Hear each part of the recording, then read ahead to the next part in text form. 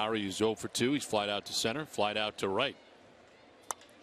And he quickly sends one down the right field line and went off the glove at Teixeira. As Ortiz motors for third, Swisher falls down. It gets by him into the corner. Ortiz is going to come around and score. Lowrie will be stopped at third, and it's a one-run game. So Teixeira can't get it, and then Swisher goes down the right field line and ends up in the corner.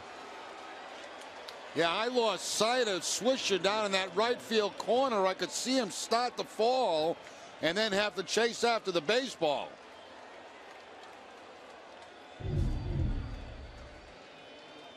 There comes Swisher in. Oh, and the ball just fooled him. He had to dive for it. It gets by him, tracks it all the way back to the wall.